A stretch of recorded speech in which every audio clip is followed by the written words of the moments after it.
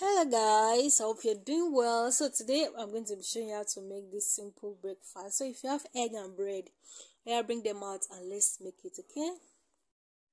So to a bowl, I'm going to crack in 4 eggs, and if you are the type that is watching your weight, like you are counting your calories, please make your egg to be 1 or 2 so that you don't come for me at the comment section, okay? So next I'm going to add in my chopped pepper, chopped tomatoes and onions, okay?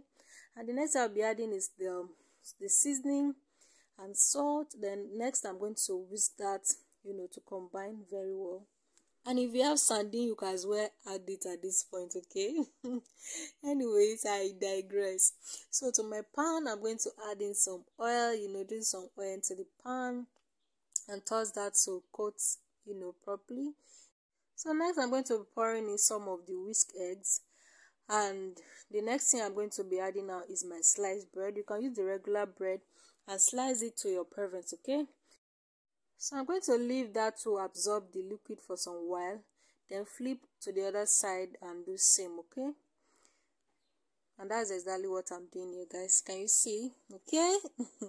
So I will let that cook for some while and flip it over and push some of those excess part of the egg into the bread, like at the center of it, okay? Then flip again.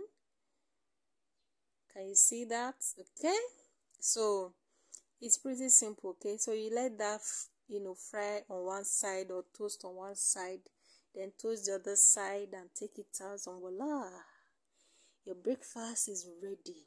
Even somebody that is learning how to cook for the first time can make this, right? So anyways, I decided to cut the bread into equal halves for easy bite, and that is what we have, okay? So thank you guys so much for watching. I'll see you in my next one. Bye.